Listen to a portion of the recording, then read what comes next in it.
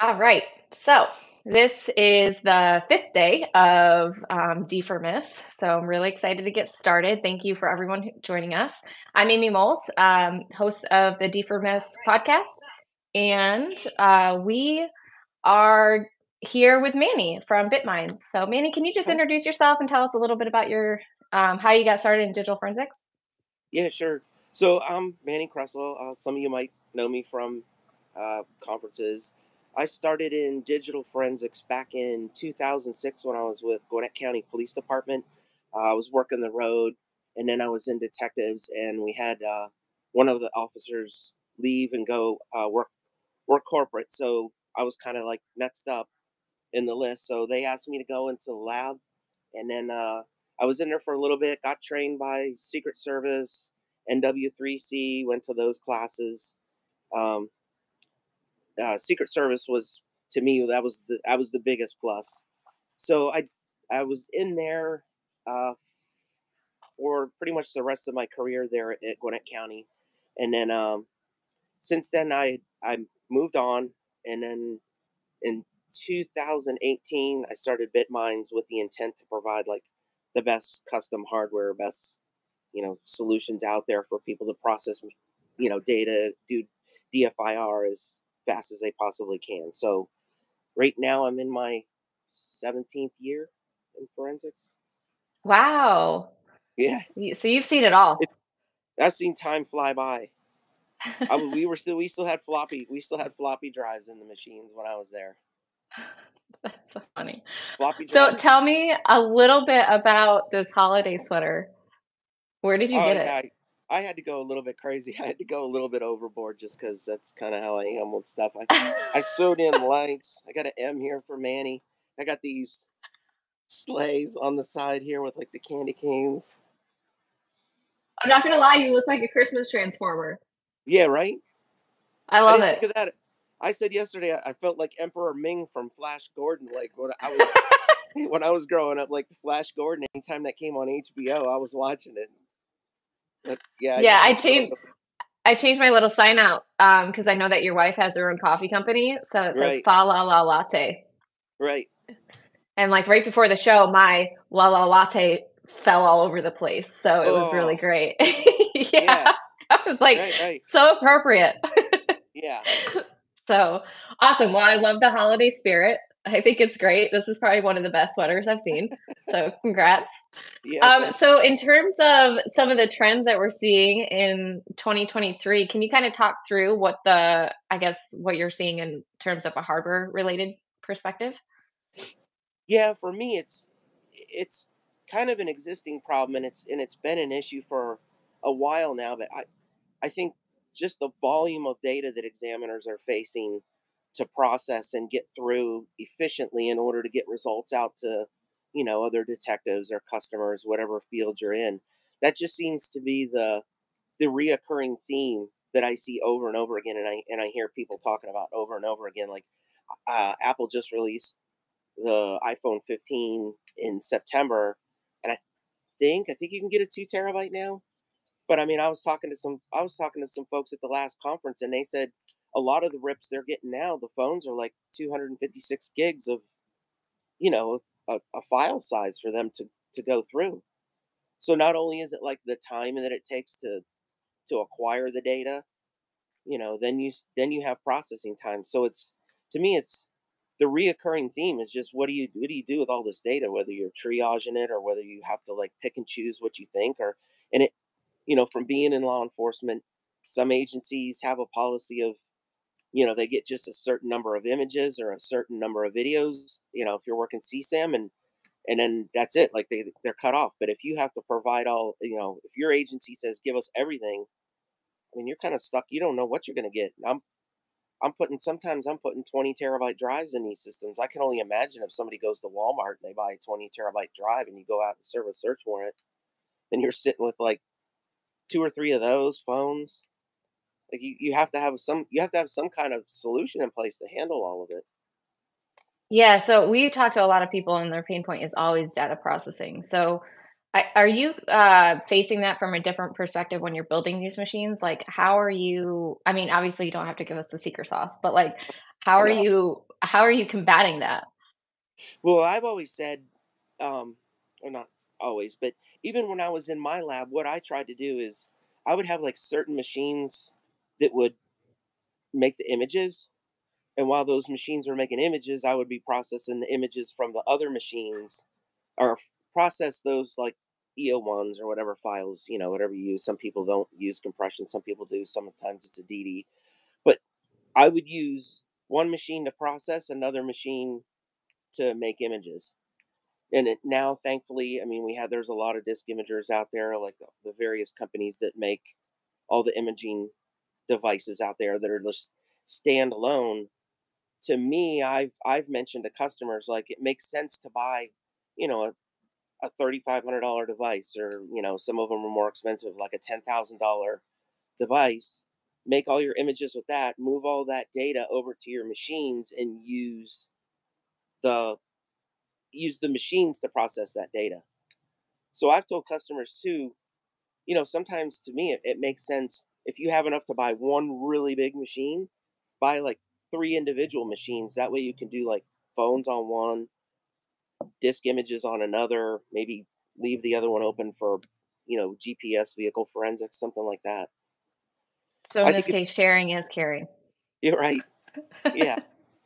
Yeah. I mean, I think it's a good way, or at least for now, short of crafting, short of crafting the machines so that they'll process the data fast. Like you have to have some methodology to deal with it. Like if you dump 2 or 3 terabytes worth of data on a machine and it's just sitting and churning for days on end, you're you're kind of stuck. Like you can't stop it. It has to finish. It has to process. So you got to get Yeah, results. yeah, absolutely. And a lot of times the timeline to get results is so small too. Right. So I think a lot of individuals, when they hear us talking about it and they aren't performing the casework themselves, they're Uh like, huh. "Okay, well, you just sit there, and then when it's done processing, you get to it when you get to it." It's like, nope. Sometimes people's lives No. are on the lines, or Oh yeah. there's a dangerous situation where you need to remove somebody from that. Right. There's a lot of different reasons why people need it quickly. Oh yeah. So making the machines that you're making to process that and to handle that data flow, I think is super important. Yeah. And that's one of the things I focus on is making sure that there's, and I've pretty much moved away from rotational disks. I mean, I'll still put like an 18 terabyte drive in a machine just so you can store data and have a repository to store images and whatnot. But I've kind of moved away and just gone all solid state. Like that's just the way to go, regardless of what you're using for processing. Like if you're whatever you're using for your forensic tools, like it's just going to run faster on solid state NVMe rated SSD. Yeah, absolutely. So in terms of like specific hardware technologies, what do you like, what's your prediction and what's essential in digital forensics? Um, I think personally, like speed and power is what you're going to need. I kind of feel like encryption is also going to get big. Like, I mean, we all know, like, in order to get through some of these phones, you got to have something to break through the encryption. Then you're dealing with the size of the size of the file that comes out the other side that you're left with. So I think encryption's going to be. I mean, to me, I mean, I'm getting requests for quotes on, encryption, like decryption engines, I all was the just time. going to ask if that's something that you work on. Oh yeah, yeah. We have everything from, and I kind of like them. We have everything from just a little small box that you can use. I started putting in the 4090s as soon as they came out, and they're running. I mean, with a zip file, which I know is, it's kind of cheating a little bit because zip files run really fast. But with like a single 4090, I'm getting 16 million password, temps per second. Can you kind of, so just for the audience that's listening that might not be as technical, can you kind of tell us the difference when you say 4090? What is that? And then Oh what yeah, was the speed before? right, right. Um, so I pretty much always use NVIDIA cards in the machines, and right now they're in the 4000 series. So they're at well, so there's a 4060, 4070, 4080, and a 4090. 4090 is at the high end. Before that, it was the the 3000 series. So the 3090 was like the king of the cards. So you usually want to go for like the top, like you go for the top card just because it'll process more, it'll attempt more passwords per second than, let's say, something like a 4080 or a 4070. Like if you're serious about decryption, you go with like the high end card. So for a 3090, I think they were doing like roughly 11 million on a zip file, whereas now the 4090, I mean, it's a solid 16 million per second, That's insane. which is good. And I like the little smaller, I like the smaller chassis just because, some agencies, they don't have a ton of money and they need a solution. Like we can't just have, suspects running loose and, you know, that, that need to be off the street. So if they don't have a lot of money, I like the little system because you can use it for decryption. It's a small, little box. And then when you're not using it for decryption, you can use it as another processing engine to process all your data. And then it's cheaper. Some of these solutions. I mean, I just built some over the summer. An agency wanted 8. They're called RTX 6000 ADA cards. They're way super advanced, but they're 5,000 a piece. They got 8 cards in the box, so you're talking 40 grand just for the cards alone, not including the hardware. So I like making a solution that, an agency that doesn't have a lot of money, they can Yeah. buy something. They'll have just something that they can use. Yeah, the lab that I used to work in had a decryption box, and I think we had a few of them, and it was $50,000. Oh But they yeah, had the budget to support that. So I can't imagine a right, small law enforcement department would have that type of money to spend on just one machine. That might be right. their whole tech budget for the year. Yeah, exactly. So I Yeah. try to give them something. I try to give them something that they can use. You know, mo- I like to use the word multi-purpose, but it's nice for them to have at least something without having the giant, like you said, giant tech budget. So when you're building the machines out, because you're building them for multi-purpose, obviously they're like an open platform, so they can have any type of OS on there, right? Oh yeah, And yeah. then they Some can choose whatever software they want to run on it, so it's not restricted or anything along those lines. Yes, yeah. That's true. Yeah, some customers want Linux. Some people, some examiners, they don't have much experience with Linux, so they don't really care. Most of the time, I'm still installing Windows 10. I have like a giant stack of Windows 10 disks, so that's for the most part that's what everybody's still going with. But yeah, Linux, I get customers that are big into that. You So get is like, there go ahead, sorry. oh, I saw he's going to be on the show if he wasn't already. But you get like the Aaron Sparling types. It's just the coding guru, and he's just scripting away at Linux. Yeah, and I think the majority of the software that's supported in digital forensics is Windows-based too, so I think we see that a lot, Right. that trend. But I have some experience. There's a new tool coming out that runs off of Linux, and it's pretty fast. It doesn't have a lot of the overhead that Windows does. Oh, okay.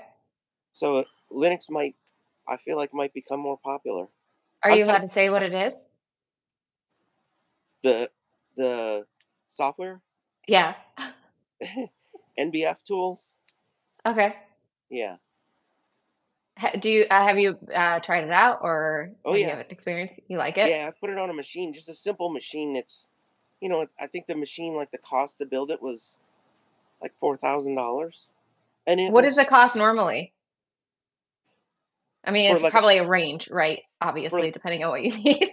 yeah for like a just like a regular. I'm gonna call it regular, but like a multi-purpose, like full functioning system. I usually like to tell people, like, for me, I like 8,000, 8,500, maybe less if you don't need a lot of graphics power. The Okay. graphics cards are a lot of the times what like what the big cost is the graphics cards. Because a 4090, like we were talking about before, I mean, it's $2,000, $1,800. But Yeah. you can run a lab just fine on a 4070 Ti, 4080. I mean, some people want more horsepower, but I mean, who doesn't, right? right, right. More power. Yeah, More power, more better. No. right. Yeah, So in yeah, terms of, like, computing architectures and hardware designs, where do you like the overall impact, going into digital forensic case processing into 2024? Where do you like, what do you think that's gonna look like or yeah. I mean, I've always said, because here's the thing, like when we started out in our lab, we were just they I like to call it, it was, I think it was a retrofitted storage closet, might have been a janitor's closet, but they didn't have the little sink at the bottom, that they always drain the buckets out in. But like a so lot of step us, up. yeah, right. A lot of us are in labs that are super small. So I've always said I like to make the machines as small as you possibly can to fit as much equipment in that machine, so that one, you can have like those multiple systems in a lab. Maybe you run off two or three machines, or maybe you have that like standard $8,000 one, and then you have a couple smaller systems that you can run like side cases on. So I kind of, I'm saying that because I kind of feel like, and I don't know, maybe I'm just trying to steer this trend that way, but smaller, going smaller. Like I have a new system I'm working on now that's it's about the size of a shoebox. When I was out there this year, and at the conferences, I had one that I put a loaf of bread next to, and I kind of used that as my inspiration to make this new machine. But the new machine I have has like, it has handles on the top, so you can pick it up and carry it around. But Oh, it nice. yeah, it's literally like just a little bit bigger than a loaf of bread, a big size loaf. But So did you have a specific target in mind when you built that machine? yeah, yeah, I mean, so there's a lot of examiners out there now that are doing um, like video forensics. Uh, I think it's Leva, law enforcement video analysts. There's a group of them, and to me, they do like, they just process mostly all video. I mean, I say that kind of loosely, like I know that's not all they do, but like their But the main focus. majority of their casework is that, Right. yeah. So I designed that small box because I figure they may be stuffed in a small little cubicle, they may be in a small room, but I wanted that small box to be able to handle a 4090, which I don't know if you've ever seen one, but they're almost like the size of a skateboard. They're crazy big, like they're huge graphics cards. So I wanted that machine to be able to house a 4090 in it and still be fully functional. Like the board I put in it has three NVMEs on it, and then I'm having it designed where I can put four SSDs inside of it. So storage wise, capacity wise, it's going to be like storage powerhouse. It'll have like the latest Intel. I can still put liquid cooling in it. So kind of a trend to me is, I, for hardware based, I think smaller is better. Like some of these big machines out there, they're the size of a small refrigerator. Like some people don't have all the room to have big machines. You don't wanna be shoulder to shoulder to your You're right. machines? All crammed in a all crammed in a small space in a lab. No, I can't imagine the heat too. Oof. Right. We used to, the office I used to work out of was really small, and we would have these massive forensic machines, and it was so warm in there that they actually gave us one of those portable AC units to put in there just to cool down the room because it would I mean, I'm cold all the time. I live in Florida, so I was like, "Oh, I love this. This is nice. I'm warm, toasty. It's a nice balmy 88 degrees in here. It's perfect working conditions." But for everyone else on my team, they hated it. Right, right. Yeah, we had one at Gwinnett. It had to vent into the ceiling because we had AC in there, but we had a server in there, two machines, other machines that were running, that were ripping data. Like it was constantly hot in there. Yeah. The only time you turned the AC off was like at Christmas time, and then I don't think actually ours ever turned space off. heaters. Right. Unless you needed to have, like, a quiet moment where you had to turn it off so you could actually hear each other in the same room, but I think it ran all the time because it's so warm in there. Yeah. No, Oh we yeah, could I can't agree with you more on the smaller size. Obviously, like Atrio is a tiny, tiny little thing. But sure, we yeah, built it so that it's portable, it's accessible, people can take it with them wherever they want. They can plug it in their car, it's made for on-scene triage. So, um, yeah, we 100% agree that that's where it should go, like yeah, trend-wise. It's funny because I feel like cell phones kinda do the same thing. It's like we went really small, then we went really big, then we went really small. yeah. Of course, I always go for the biggest iPhone. I always get the Max. So I would look ridiculous with the plus. I feel like it would take up like half my head.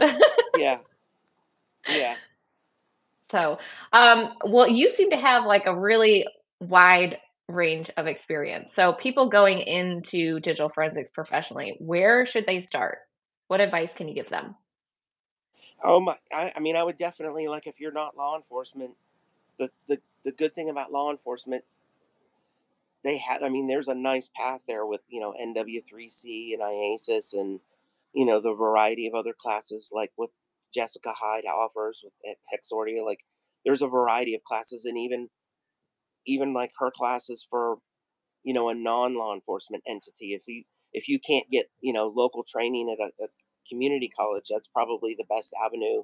There's a lot of stuff out there online that you can look at, that are some tutorials that are out there from a lot of the examiners you and I know that have been in the industry a long time, and they're starting to put stuff out on YouTube, and just start watching it, start learning. I mean, the one book I purchased that really saved me and really helped me understand was Brian Carrier's File System Forensics. Oh, Like, yeah. I mean, we pretty much, like, if you've been in the industry a while, pretty much everybody knows him. But the content that guy put in there is just, it's invaluable. So, books like that, and there's a handful of other books. Like, I saw Rob was on the show. He wrote it, and I mean, it's nice. Like, I bought a copy as soon as he released it on Amazon, and I just got it. He just signed it for me. But it's a little book. Just like basic forensics. Start reading some of those. Start watching videos. Find some courses to pick. Go to a community college if they offer. I mean, I don't honestly, I don't look at the community college list, but I figure that's probably, I know that there's a lot of colleges that have that as a course curriculum. Yeah, absolutely. And if there's a ton of online like Udemy classes too for programming to start out as well that you can kind of get an understanding if you're not extremely technical. I think Yeah, computer programming is definitely something really important when you're starting out to kind of understand fundamentally how the yeah, programs are working too. yeah, and I also think it helps to, um, at least my opinion. I also think it helps too to get comfortable with command line.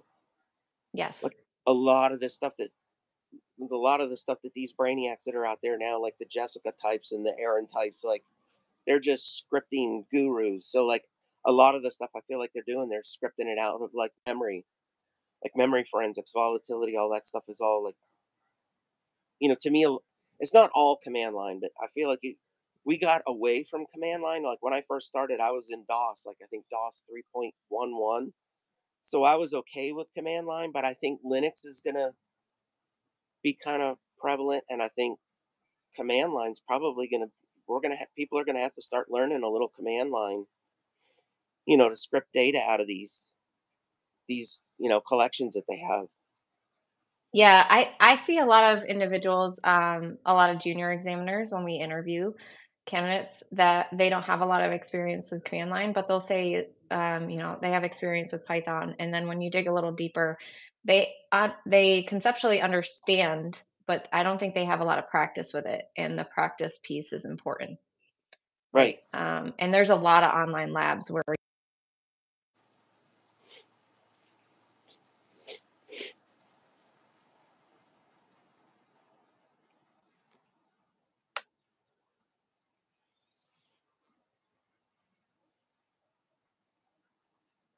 Uh-oh. I think we lost Amy, or she lost me.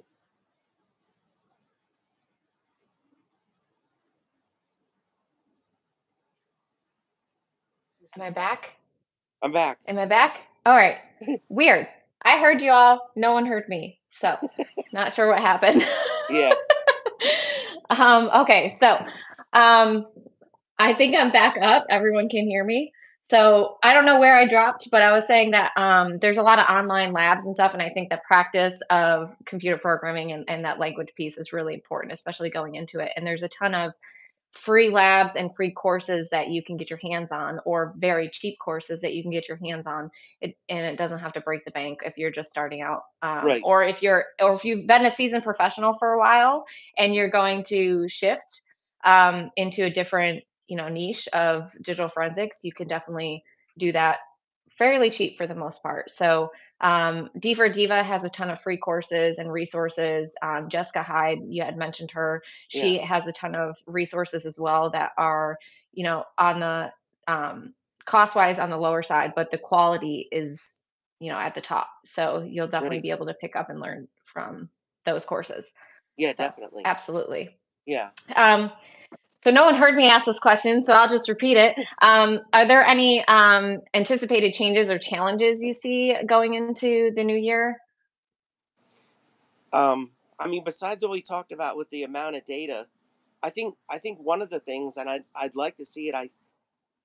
I'm just going to say I think there's some companies working on it, or at least I hope they are. One of the things I'd like to see is an organism like a software company program the software to use the CUDA cores, like in an NVIDIA, like a 4090. A 4090, it's all geeky stuff, but of course, like we're comfortable here in this arena. But there's CUDA cores that are in like individual tiny little microprocessors inside of a GPU. I mean, there's 16,384 CUDA cores in a 4090. So, I mean, if somebody can figure out how to program their software to use those, you're talking the ability to use 16,000 plus processors to run data. And I kind of feel like at some point we're gonna have to get to that point. Like data's not going away, forensics isn't going away. We all got freaked out when BitLocker came out.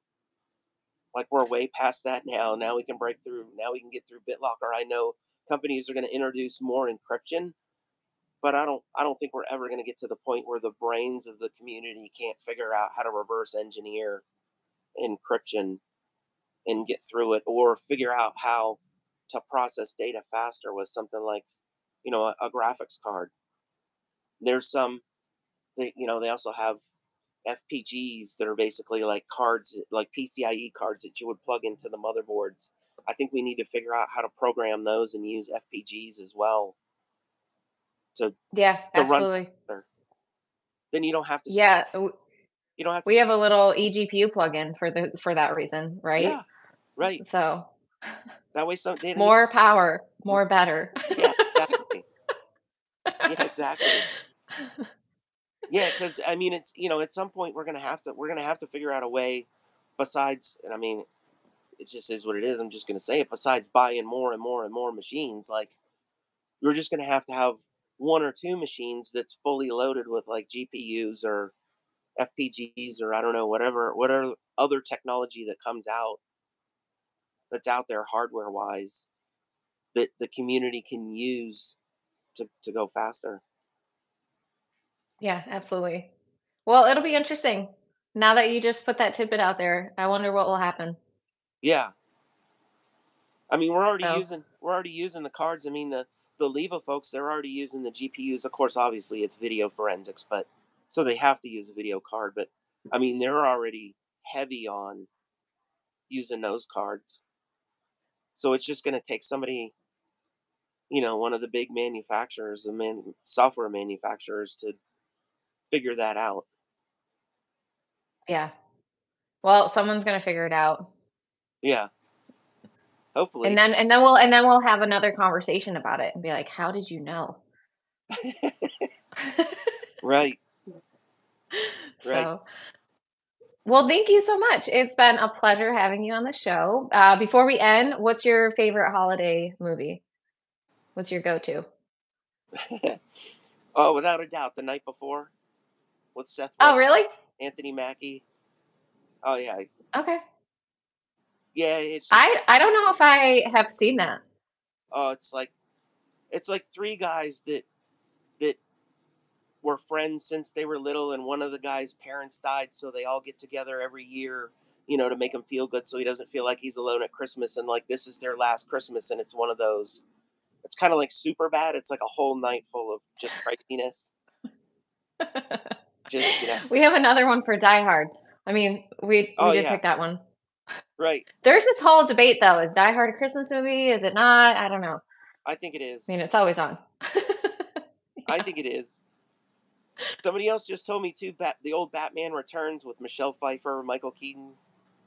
That's a Yeah. Christmas movie because it's set at Christmas time. So I, I I mean, don't. it fits all seasons in my opinion, but Right. Yeah. Which I appreciate. I like the fact that I got picked for the Die Hard movie because I'm actually out in California. I figured I'd let you guys see the palm trees in the back. they are Oh, beautiful. yeah. So, all right. Well, I will make sure that you don't sweat it in your Christmas sweater too much longer. It's actually I know nice that and the cool. weather is beautiful. Yeah. You probably don't need the giant sweater on, No, but not for long. I have on shorts now. but we'll enjoy. Thank you so much for joining us. It was really Yeah. insightful. Yeah. And then for everyone listening, tomorrow we have Alex Bergoni Briggs joining us on the Oh 12 yeah. days of DFIRmas. So that'll be good. Yeah. That'll be excellent. So, all right. Well, thank you so much. All right. Appreciate your time. All right. Thank you. All right. All right. See ya. Thanks everyone. Happy holidays.